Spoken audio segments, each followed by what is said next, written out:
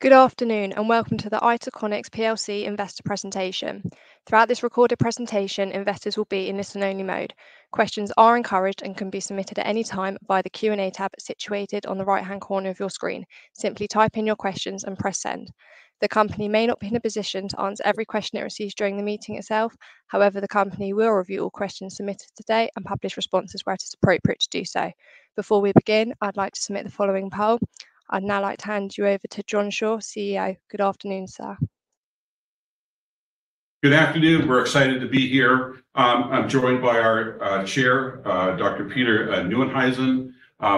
We have Laura Denner. We are coming live from London here. Laura Denner is actually back in our offices in New Hampshire, so she won't be live on this one, but is present on it.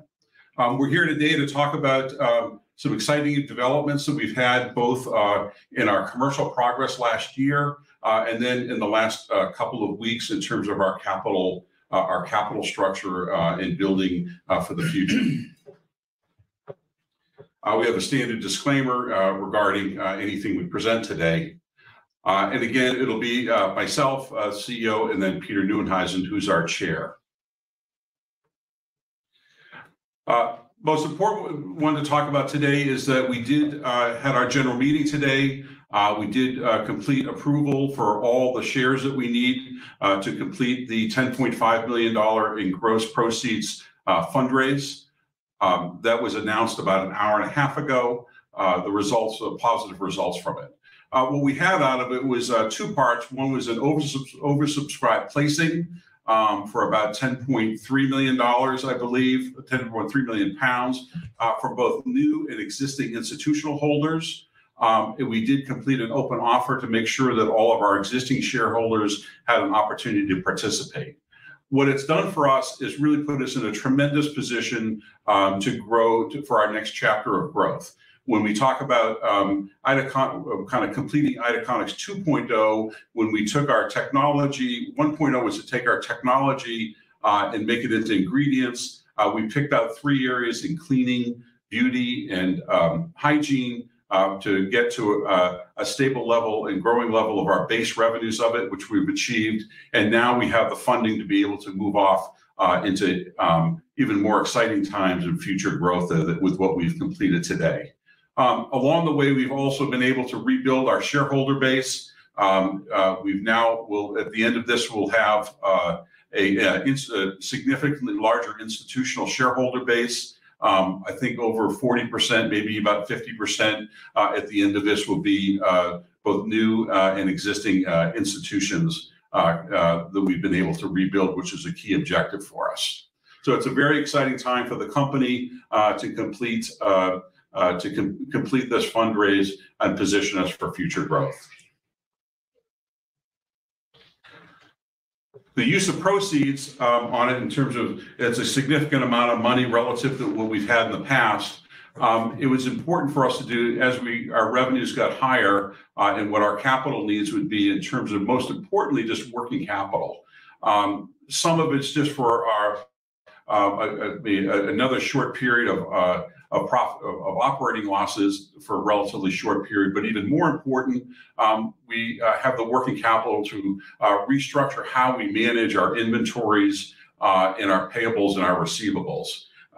One is very important for us is that in the past we've looked in terms of both our customers and our vendors in terms of buying around terms, not necessarily always getting the best price, but in terms of what payable days and receivable days we would have, and we can change that now, and we think that will help our gross profit margins moving forward.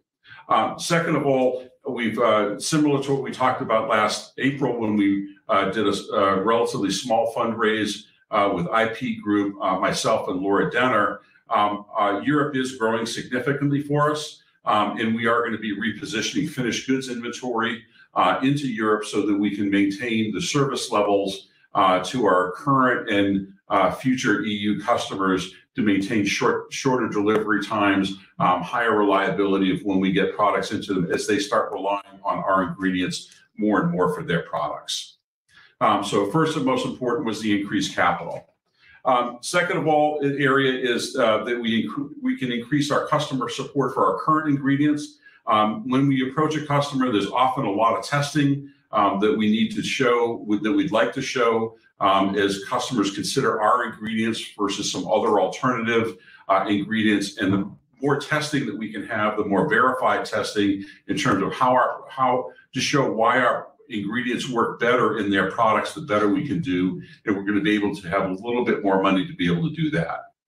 We'll also be able to accelerate some of our revenue development of looking at new applications for our existing ingredients, and more important, to be able to advance further products out of our technology platform into new ingredients and bringing products forward. And that we will not have any limits there, the limits we've had in the past in terms of how many products we can bring forward on it. And last, we will do some slight increase in terms of our capital spending to support our revenue growth. Some improvements, there's continuous improvements to do to our current production capacity. We are not planning to do any add any production capacity outside of our plant in North America. But within that plant, as we add more products and expand the number of products that we make with our existing production capacity, there are continuous improvements and modifications that we can make to our existing production line to improve the efficiency and improve the capacity of what we have.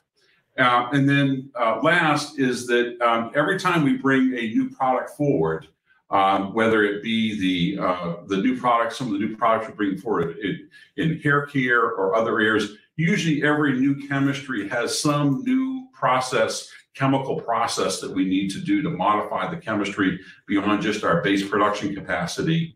And this will allow we will be allowed to be more aggressive in developing processes for optimizing and controlling more of the production of new products as we go forward, which has been a key constraint for us of bringing new products forward. So all of these are really game changing for us in terms of how we can operate our business with a stronger balance sheet in place from now and well into the future on it. When we think about the development of the company, our roots start around bringing polymers from itaconic acid to market. The roots, remember, start back 60 years ago when Pfizer, and then maybe 30 years ago, 35 years ago, when Roman Haas tried to bring polymers of itaconic acid forward. And we had a breakthrough about 14 years ago when we founded ITACONIX Corporation, that we actually had the economic breakthrough to do it. What I talked about ITACONIX 1.0 is kind of from when we were founded until 2014 was really finding exactly where the chemistry applied to certain types of ingredients, of where we could bring performance, safety, cost advantages, and sustainability to certain market segments. And by 2018, we picked out the areas that are key areas to focus on and rebuilt the company from 2018 forward around cleaning, beauty, and hygiene. And what we've done now is really, with the revenues that we've achieved, now really kind of exiting that phase of where we've now established a very strong base of revenues around those core areas that we focused on over the last 4 years. And we're now in position to expand out into the much broader areas that we can do with our chemistries of it. One of the great exciting parts as we enter what I could call ITACONIX 3.0 was having Dr. Peter Nieuwenhuizen join our board.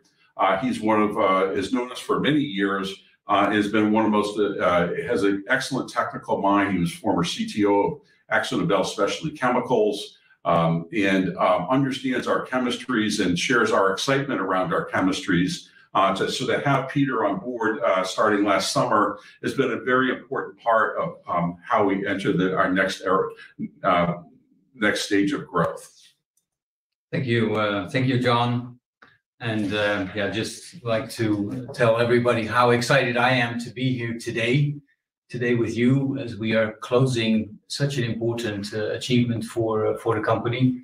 And once again, my appreciation to you personally, John, but also to the entire ITACONIX team that we got here, as well as to everybody around us here in London that has helped make this come together. So it's really a special day for all of us ITACONIX investors like yourself and myself to be here. And I'd like to just make with my chemistry background and having worked in AkzoNobel for quite a number of years, maybe make two important points, and you probably know it, but it's good to emphasize.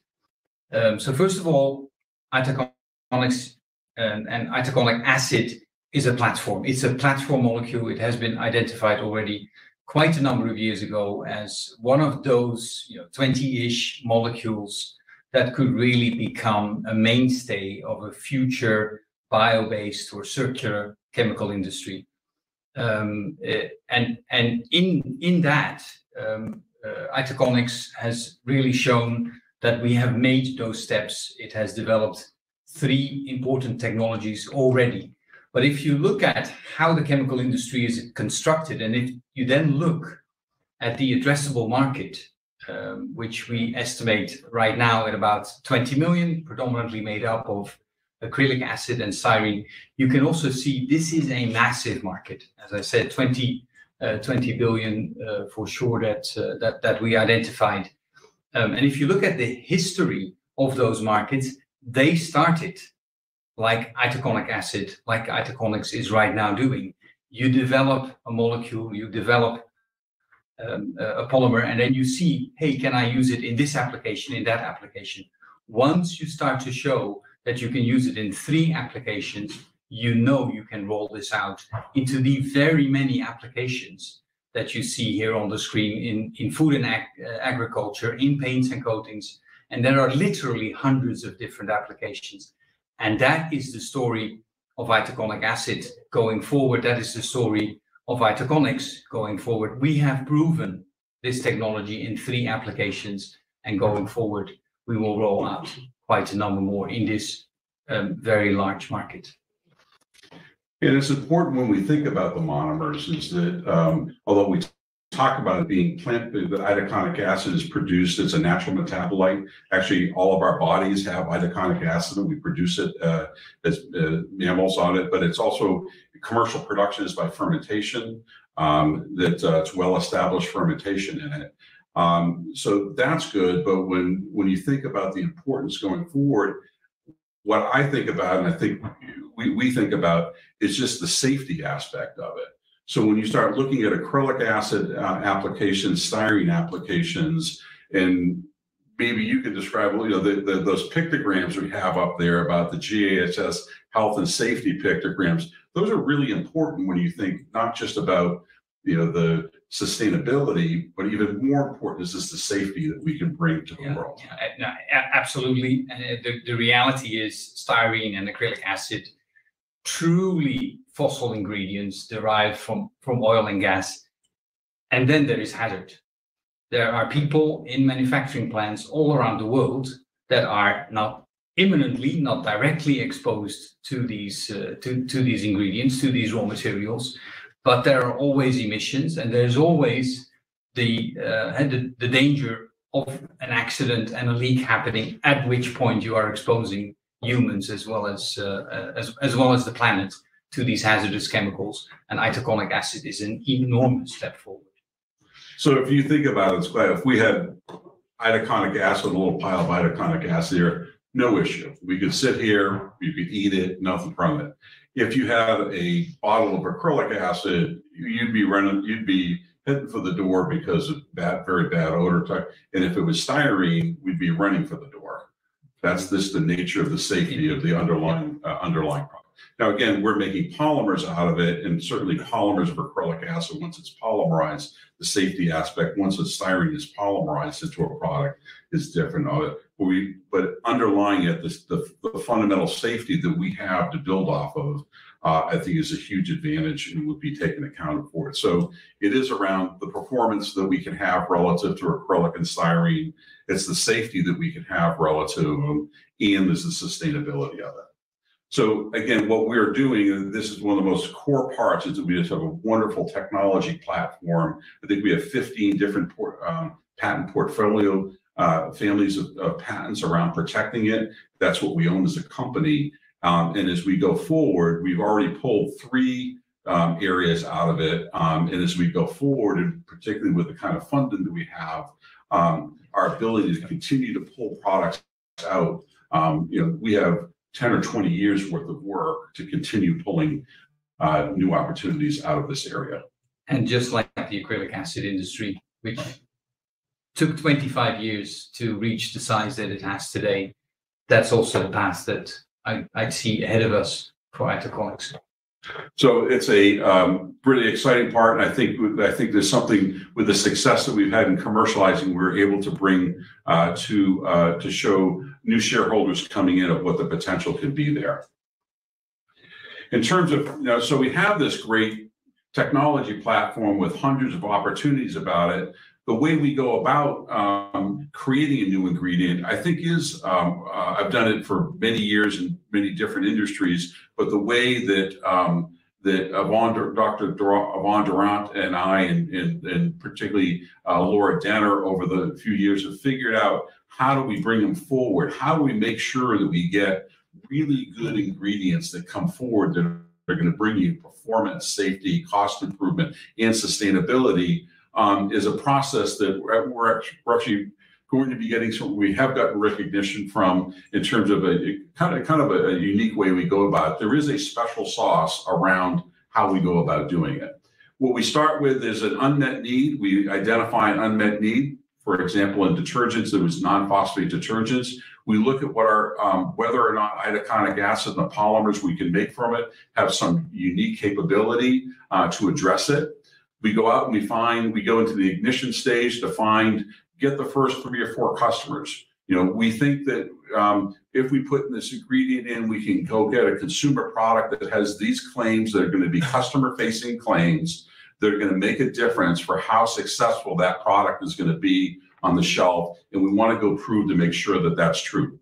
Once we prove that that's true, we then can expand and get more brands using it who want those claims on their product. And then when we get through the traction side of it, now it becomes almost competitive pressure that if you aren't using our ingredient, you're at risk of the consumer, the downstream consumer product is at risk of losing market share. And if you think about where we are right now and the results that we have for our revenues, what you're seeing is that our automatic dish detergent in certain regions for certain segments of the market, we're entering takeoff stage there after many years of working our way through the ignition and traction area. You won't see it on the revenue side of it, but in the beauty and in the hygiene area, we are working our way through the ignition and traction area. We are getting formulators going through. We are seeing getting claims on end market products that are making a difference that are tied to our ingredients. So this is to be a continuous process for many years as we continue to look at our technology platform, what we can do, make sure we identify a very important market need for it, connect the two and roll it out into it. And what you're seeing today in terms of our revenue results is that we finally have our lead ingredient, our ITACONIX TSI 322, entering the takeoff stage. I think we've talked a lot about the advantages we bring, but just to be clear about it, of what we can do, the functionality that our polymer brings in automatic dish is that when you take out the phosphates, there was a lot of extra materials that were put in to replace the functionality of managing water hardness so you don't have any spots or films on the glass. And what we're able to do is take those formula and reformulate and take a substantial amount of volume out of those products. So we're replacing maybe 2, 3, 4 grams of material with 1.5, maybe 1.5 grams of our material, so that we get the dosage to have excellent performance down.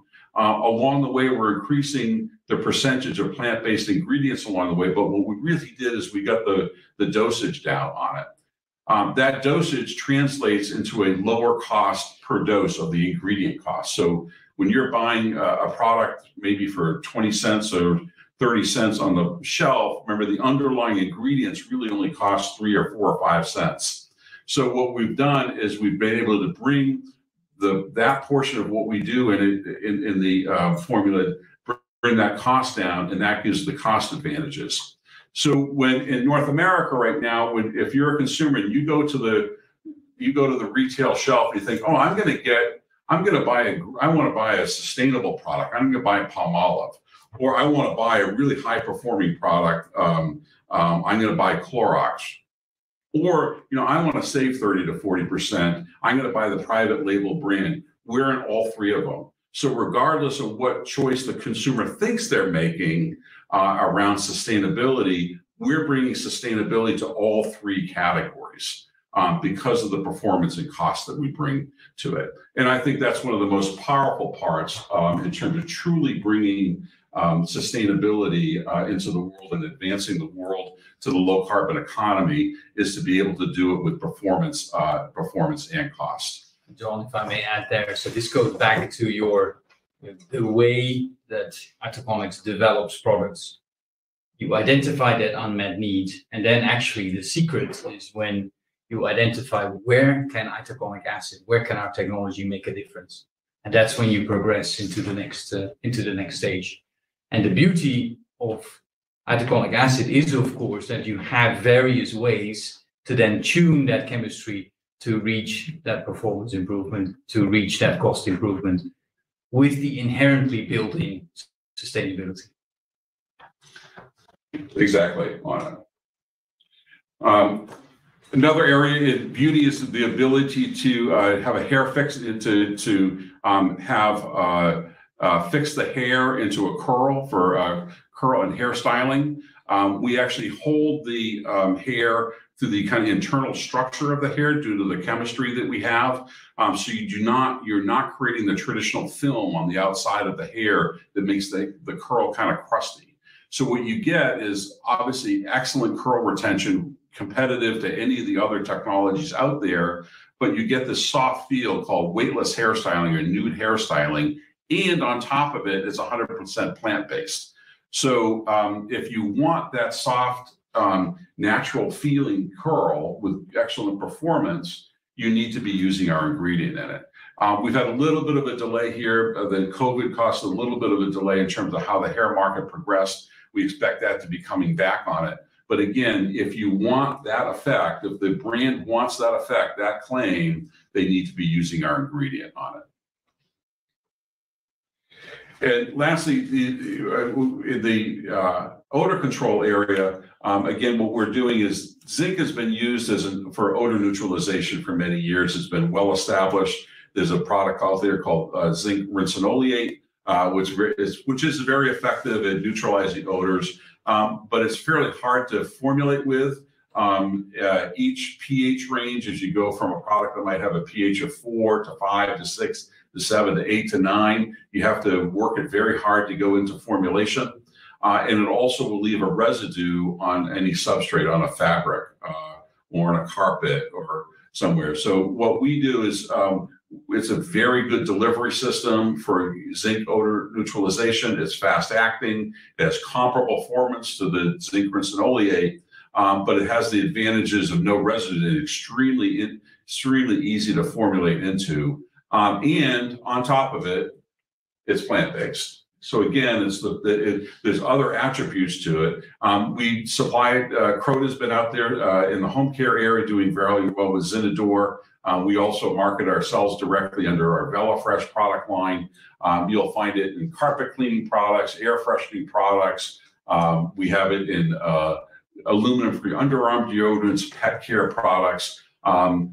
Tremendous advantages that we have that we think will grow forward. But so 3 examples of how we did see a market opportunity, tied it to our unique chemistry to bring products forward with claims on a consumer product brand that other ingredients can't bring. What we've had, what's great in terms of building a great specialty chemical company is you keep building up, you get formulated in, you just keep on building up more and more brands that are using it. And we have advanced, we're in a broad range of automatic dish brands, both branded and private label ones. We're in air fresheners, carpet cleaners, hairsprays, dog sprays, all sorts of ones. But now the total, we believe we're over 100. We can identify 145, I think, that we're in. We're probably in a few more than that. It gets a little hard to keep track of all of it. But most important to creating a successful company is have a diversified base of formulations where you're used in it, and you're a critical ingredient to the success of that brand. And that's what we've done here. Those brands, once you get into it, when you really get the revenue growth is when those brands progress out into the marketplace and get more market share. And where you really see it is that they get more and more listings at more and more retailers. So now in North America, when you go in pretty much every major retailer, you are going to find multiple products that have our ingredients sitting on the retail shelf. And we use North America as a leading indicator for us, not because our operations there, it's just the structure of the formulation market. They use third-party formulators a little bit more, so it's a little bit easier for access. So we can establish success in North America and then transfer that into other regions of the world. So we look at North America as a leading indicator for growth.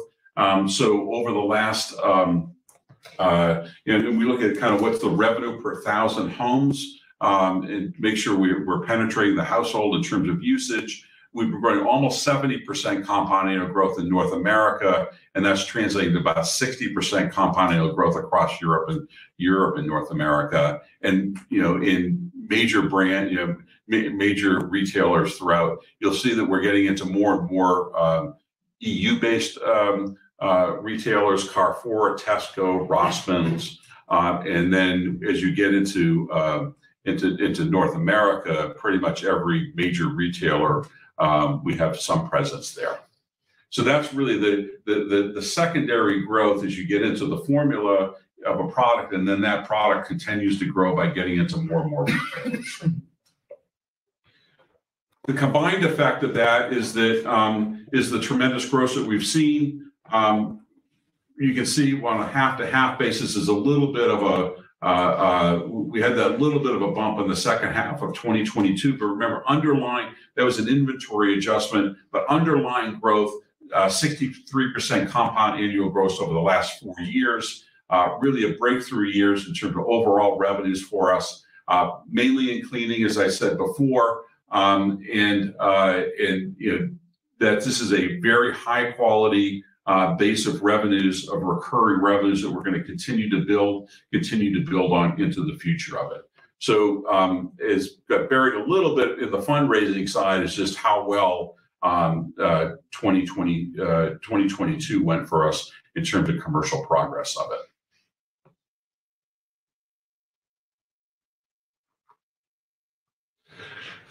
In terms of what happened in the second half, we had continued reorder volumes. We were able to get some recovery in our gross profit margins. Not all the way that we'd like to, but significant recovery in it. We put some price increases through. We put in another price increase through fairly recently, so to make sure that we are getting towards our target gross profit margin. Vastly different world in terms of the stability of our raw material costs. They've stabilized significantly, and the supply chain, the shipping times and the shipping costs for both incoming and outgoing materials is substantially improved. So we're facing a much more stable world in terms of our supply chain, incoming and outgoing. The next major area for growth for us is in Europe. We have new cleaning customers that did advance to launches and are now into recurring orders. And we have some initial traction on some major new projects in Europe that will be coming through the first half of this year. Last year we renewed some important agreements that we had with both Croda and Nouryon, and we added Brenntag North America. So we are continuing to increase our market reach into both cleaning, beauty, and hygiene. That now that you have this positive effect, now you go out and you have that confidence is to go out into more and more channels to be able to grab more revenues out of it. What we look for in 2023, we're going to continue to gain market share in dishwashing detergents. We'll have more North American volumes, more traction in Europe, and we're already working on the next generation, even a further generation of North American automatic dish formulations that we hope to roll out in 2024 with some new customers on it. We are bringing new hygiene products and beauty products to the market. We have in the next few months, we'll be launching Velasoft BR300, which is a new polymer for us that's used for preventing and repairing hair damage. We actually are able to go in and restore the bonds, the protein bonds in the hair to get much healthier, softer hair on it. That will be coming out. It's the beginning of some new technologies we're going to bring into hair care. We have some new beauty products in the odor control, some new forms that we're going to come to the market with, and to go out into new marketing channels for it. One area that is continues to progress, not quite as fast as I would like, but I think the fundraise will help us, is that we need a little bit more equipment to get our super absorbent, to make some additional modifications to our super absorbent to get to the competitive performance level that we're looking for. So we will be using some of our fundraise to bring in some equipment for that, and we think that will allow us to make commercial progress in 2024. And then also in our composites, the patent that we have in the composites area, we are seeking partners there and hope to make some progress there. So another good year in terms of commercial progress coming up ahead. When we think about how our revenues develop, the most important area of growth that we have this year will be our existing customers. Any particular year, our biggest growth is just from the products that are out there just being more successful out in the marketplace. The second area of growth is the new accounts that we brought on in 2022. We'll actually get a full year's revenue out of them, and that will give us kind of locked in growth. And the last pit is our $30 million customer project pipeline of getting some wins there. And we have some very nice wins potentials there, some new North American detergent accounts that could be quite large, some new European detergent accounts, and then we have a number of smaller ones, both in detergent in the detergent areas and in new odor control ones that are sizable ones. So we expect to get continued success in our custom product pipeline, but in terms of relying on those to hit our 2023 numbers, most of it's already baked into our existing customer structure. So we arrived at just a very exciting stage of development for the company. With revenue growth, with the kind of revenue growth we have relative to our operating cost basis, you can see the path that we have towards profitability. We continue to bring we don't lose a lot of money in the first place, and we continue to bring those down, and those lines will cross. And it's all around that, bringing the performance costs and sustainability to it, developing that large customer base of recurring high quality revenues, having a large proprietary technology base to continue to, over the next 10 to 20 years, we're going to continue to go back and use that our new product development process to bring new highly valuable ingredients forward. And we're doing that with almost no direct competition of anybody making our exact polymers in it. In each formulation area, you're competing against a particular other technology in it. But in terms of someone actually making our polymers, we're not aware of that, nor do we ever see it in the marketplace. we're doing with low capital intensity. With our existing plant, we have, I stated many times, ability to go to 15, 20, over $20 million in revenues just with the plant that we have. We're going to continue to build off of that and improve our ability to run that plant on it. So low capital needs going forward of it, and again, just this wonderful base of recurring revenues to build off of. So it's an exciting time for our existing shareholders that have us in such a strong place with a strong balance sheet. It's an exciting time for our new shareholders who've come on board. Very exciting to have them on board to rebuild our institutional shareholder base and for us to be able to have the resources that we need, for many years going forward to continue to build out a large, highly profitable specialty ingredients company.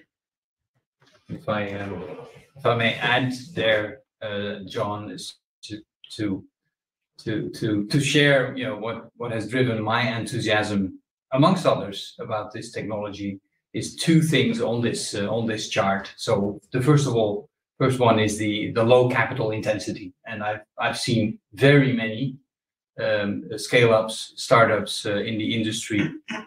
Almost inevitably, you need a lot of money to build a commercial facility. It is absolutely unique to see what you and what Yvonne and the team have pulled off in this sense, and this should be a unique strength going forward. The other one, which is actually related to the inherent quality of that technology, which was developed, of course, by Dr. Yvonne Durand, is the low level of direct competition. I think I know of no plant-based ingredient company that is actually alone in bringing this technology to market. So these are two really big strengths, and on top of that, there is the large market that you can grow into. There is indeed the stickiness of sales. Once you have achieved sales in the chemical industry, they're very sticky. But these two things, from a very early day, really caught my eye, and I believe that will be pillars for future growth. Excellent. So we will want to make sure we get to everybody's questions and be able to address everyone's questions. I think, Lou, I can move to the Q&A on it, I believe. John, Peter, thank you very much for your presentation this afternoon. Ladies and gentlemen, please do continue to submit your questions using the Q&A tab situated on the top right corner of your screen. Just while the company take a few moments to review those questions submitted today, I'd like to remind you that a recording of this presentation, along with a copy of the slides and the published Q&A, can be accessed via your investor dashboard. John, Peter, as you can see, we have received a number of questions throughout today's presentation, and thank you to all investors for submitting their questions. Could I please ask you to read out the questions and give responses where it's appropriate to do so, and I'll pick up from you at the end. Great. We'll start at the top. In the past, John has talked about one day having a biorefinery. Are there now plans to take this forward, or alternatively, are there any plans to invest in a new production facility in Europe? I have said that my vision, it's many years out, is that we will have a fully integrated plant of an itaconic acid plant, probably that we partner with, not that we own, and we will have our facility tied to that, producing a broad range of high value added ingredients. My hope and dream is that there'll eventually be one in North America and one in Europe. That's a very long time horizon on it. That is not within any of our immediate plans right now, nor does it fall into any of the money that we've raised today. In terms of a new production facility in Europe, we have, we're still operating at 20% of capacity in our North American plant. One of our biggest opportunities to increase our profit margins is to run that plant at a higher utilization rate. So we are not planning any new production facility in Europe at this time. What we are looking at is ways to continue to improve the hourly throughput rate and uptime of our existing plant and using some capital to do that. And we can expand the capacity there for a relatively small amount. Second question is, with the recent appointment of Paul LeBlanc, will there be a direct or indirect working relationship with Bemis? Paul LeBlanc is the CFO of Bemis. Wonderful experience there. He took it from a relatively small company to a very major player. And he is on our board and specifically head of our audit committee because of his experience as an operating CFO of the phases, the challenges that a company goes as they go from 5 to 10 to 20 to 50. There's some, growth can be very challenging in terms of the systems you have in place. Paul is an excellent operating CFO with that kind of experience of it, and that's why he's on our board. Bemis, the company he works for, is an excellent company. Their applications and our technology do not have any direct apparent ties, but excellent companies. Will always be on the lookout for opportunities, but there's nothing related to his appointment in terms of any relationship between the company other than Paul was by far the best candidate for what our needs are going forward. Next, would you describe your private label versus branded mix where your products are being used as ingredients? Please share data for different product lines. I can really only speak to in our cleaning area. Remember, a lot of the brands that happen that Nurion gets in hairstyling and that Croda gets in home care, we don't have direct access to that. And even we work through some distributors, we don't see direct access to it. Where I can speak to is in the automatic dish detergent area, we are bringing low-cost, high-performing, sustainable ingredients in that area, and it works both branded and for private label. The specific counts, a lot of these products get produced at the 1 or 2 facilities. Usually all these brands use third-party contract manufacturers. So exactly how the volumes that we end up go up into different areas. But in terms of the efficacy that we have and the competitive advantage that we give, it works equally in private label and in branded areas of it. And I think the example I gave earlier of a consumer sitting in front of the retail shelf and the types of choices they think they're making, we're in all 3 of them. So it doesn't make we want to be in every category that the customer makes because of the capabilities that our chemistry has. Next question. Could you give some sense of the number of brands that are currently evaluating your products to use as their ingredients? Our customer pipeline is about $30 million. It may even be a little bit higher now. We've had some very good progress. I think going out and some of the efforts that we did in the last 6 months to expand our channels is bringing in some very good opportunities. In terms of the actual number of products, I don't know. I'm a numbers guy, so I think about revenues more than I think about products. So it's $30 million plus in terms of potentials, in terms of active projects that we have. Next, are you prioritizing break-even or faster growth? There's always a balance between it. I think that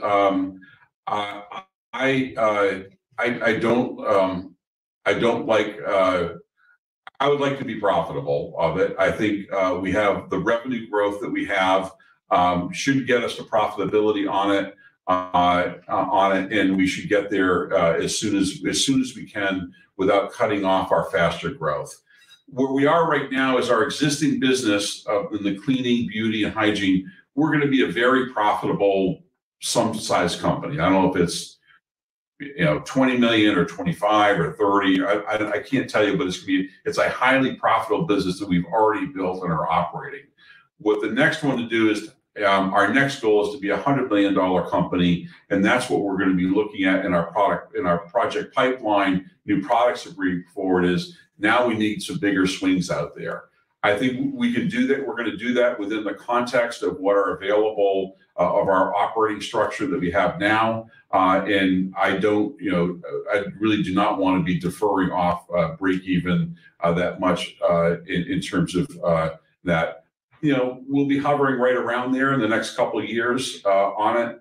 But remember, the underlying ambition is to make sure that we're a $100 million company and that we do bring product opportunities forward to do that. David, you said last year that a quote on NASDAQ or other U.S. market was scheduled. You were talking of a shareholder consolidation to facilitate this. Where are we with this? We talked about a share consolidation for the purpose that our existing, we still have a significant base of shares held in the U.S., myself included. And one of the issues we have with our share price right now is that our U.S. shareholders cannot hold their shares. The brokerage firms will not hold our shares in a brokerage account. That's a major issue for us on it. So we are looking at share consolidation.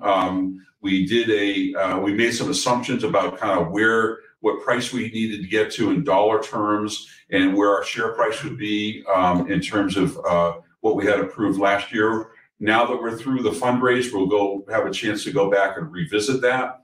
I don't think I said anything about, I don't think I've ever said anything about quoting on NASDAQ. We already are on the OTC market, so we are quoted on the OTC market as it stands. I don't recall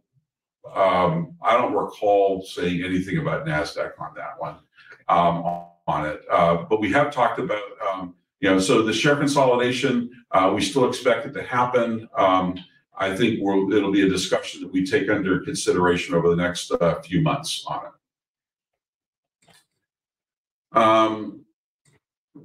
Next question, which is the most popular alternative to ITACONIX ingredients being used in your customer markets? Good question. It varies dramatically from every product area. It varies. In automatic dish detergents, the formulations we're competing against there tends to be a small molecule chelate and an acrylate polymer that are used, and we're taking out both of those and replacing it with just our polymer. In hairstyling, we're replacing traditional film formers, which tend to be fossil-based products, traditional film former ones, and we're substituting it with a product that has a different functionality to hold the hair on it. So there, and then in odor control, there's all sorts of, probably the biggest thing we do in odor control is people are using fragrances to mask odors as opposed to actually neutralizing them. Because I actually think the zinc rinse and oleate market has been growing. We're growing in it. So I think that probably the biggest competitor in that is people trying to reduce the amount of fragrance they're using to mask odors and actually neutralizing them. So again, every segment that we go into, we're up against a competing formula with some competing ingredients used to it. There's no one alternative that goes across all of our platforms. And to add to that, so this is actually a feature of the ingredients industry. Lots of them, chemical companies, very many different applications. You go into one application, you'll find 4 competitors. You go into another application, you'll find 3 different competitors. Sometimes there are overlaps, sometimes there are not. So you have to take it application by application. That's great. Can you please talk about your competitors and their strengths and effects on your business? I would say the biggest, when you get up into the largest brand, there's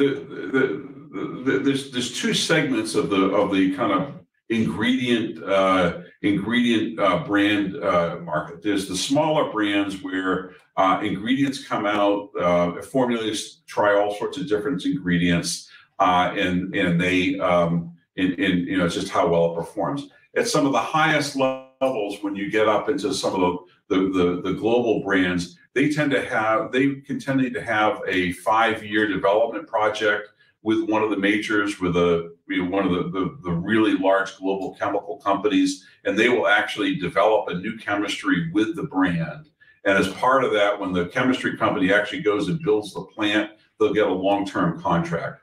So when you look at our product list, you can see our brands, our ability to break into the very largest global brands can be quite challenging in terms of the relationships and how those relationships work and the amount of resources that you have to do it and the contractual obligations that they have that go over many years. So I would say that's the biggest one in terms of our ability to break into that next tier is that you really you have to be in business for quite a number of years for them to come in to put you into that category on it. John, so just to interrupt you also in light of time. So there's quite a few questions of David and Siddharth, and we cannot see if there are others that have questions that we would like to pick first. And I think this session stops at the hour, is it not? What time is it? We have 10 minutes, less than 10 minutes. Sorry. What are your core patents? Sorry. We have 15 we have 15 categories. We still have a life on all of them. It's a very broad range of product families of it. It's hard to say. In each one of them are stacked on top of each other. So we think we have patent protection for many, many years to come. Do you see any plant-based competitor on the horizon? Again, it kind of goes back to there is no one competitor. Every product category has a different set of competitors in it. So it's hard to make a blanket statement on that one. And just to emphasize there, in itaconic acid, there is no competitor at this level of development. Yeah. John, this technology here is great, but should this not be advertised more widely for exposure? Again, our best advertisement is the success of the brands that we get into. Formulators keep a very close track of other formulations. We can do more. We'll have the resources to do a little bit more, but in general, we're pretty well known within a class of formulators for a certain type of product. We're usually pretty well known. I wouldn't say lack of awareness is a problem that we have on it. When are we going to see ITACONIX on the list of ingredients on the products I buy? They are listed on it. I mean, and there are people keep track of it. We have inky names, so when you see sodium polyitaconate, itaconate, sulfonated copolymer, every customer has to list our ingredient on their ingredient list. What percentage of your products are? What percentage of your product base has reached the takeoff phase, and what percentage are almost there? We are in North America in the North American automatic dish detergent market. We're in takeoff stage. We're still in the traction stage in Europe for that. And then in the other two are in the traction ignition area on that.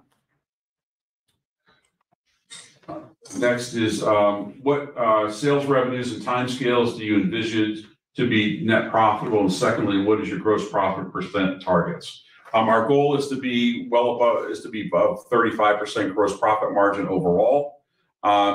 Our revenues are growing.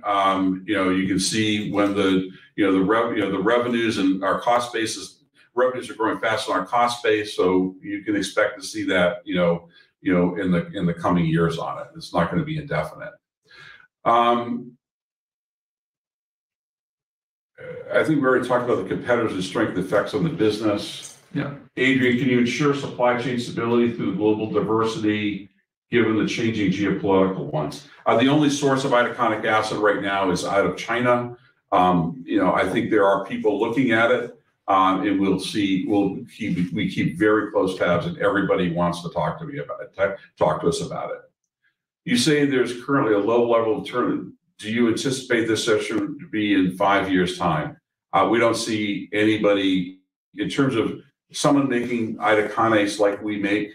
We don't expect that in the next 5 years. And SuperAbsorb, how big is the revenue opportunity for ITACONIX? Which end products drive it? We're in the early stages of that. SuperAbsorbents is a huge market on it. So that's there's lots of opportunity in there. When will you hit 20 million revenues? That's sometime in the future. We're growing fast. Does something like the mass recall of Fabuloso Cleaner impact? No, it does not. Not familiar with that one. We are not in Fabuloso. We do not have any product recalls that I know that affect us. Can you confirm that all excess applications from existing qualifying shareholders have been accepted? I believe so, yes. And thank you for answering my questions. Thank you. Wow, we got all the questions. All right, that's on it. Those are great questions. So thank you, guys. John, Peter, thank you. And I think you've addressed all those questions you can from investors. And of course, the company will review all questions submitted today, and we will publish those responses on the Investor Meet Company platform. Before redirecting investors to provide you with their feedback, which I know is particularly important to the company, John, could I please just ask you for a few closing comments? It's just the excitement that we have of entering a new phase of growth with a strong balance sheet, with the commercial success that we have, with the commercial customer pipeline we have in front of us. I've always been enthusiastic about it. I've known this was coming, but to be able to show the outside world exactly what we're doing with this kind of success and show the outside world and to get new institutions coming in to invest behind it is just both a validation of what we've done and a very good indication of what we're going to do in the future. It's been a very exciting couple months for us, and we look forward to continuing to show the steady progress that we've had. John, Peter, thank you for updating investors today. Can I please ask investors not to close this session, as you'll now be automatically redirected to provide your feedback in order that the management team can better understand your views and expectations. This will only take a few moments to complete, and I'm sure will be greatly valued by the company. On behalf of the management team of ITACONIX PLC, we'd like to thank you for attending today's presentation. Good afternoon to you all.